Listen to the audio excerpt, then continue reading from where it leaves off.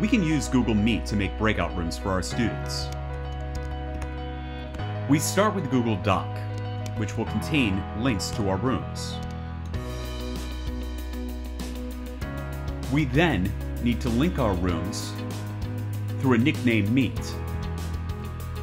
Here in Google Classroom, we have a meeting code that we can go ahead and grab the URL on.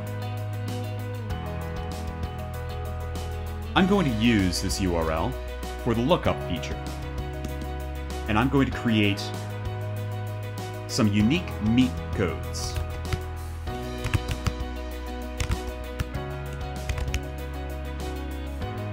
I can then take the lookup and paste it in front of each of these codes, giving me a unique link. With that unique link, I'll add it to my rooms.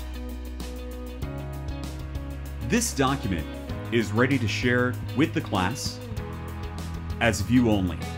Students will be able to click on the links to quickly get into Google Meet. Each one of these is a unique nickname Meet. As a teacher, I need to join each one of these nickname Meets so that they are ready for my students to join. My students don't yet have the code because I have not assigned the document to them. Now that I'm in all of these Meets, I'm going to want to mute all of these sites. Otherwise, I'm going to have 4 Meets with a lot of students talking. To do this, I'm going to use an extension called Mute Tab. Going to the Chrome Web Store, there's a number of extensions called Mute Tab. Any one of these will work fine. I'm going to choose Mute Tab. Add the extension. And now I can navigate to each one of these Meets. Once in them, I can go ahead and click on the Mute Tab extension. That will mute each one of these tabs.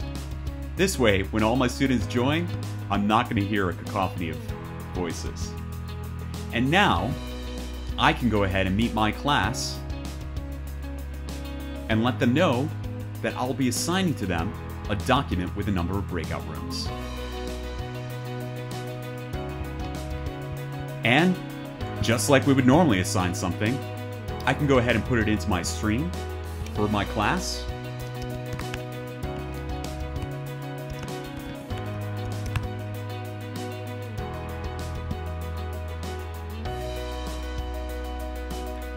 Students can go ahead and access the document and click on the room that they're assigned to join each one of the breakouts.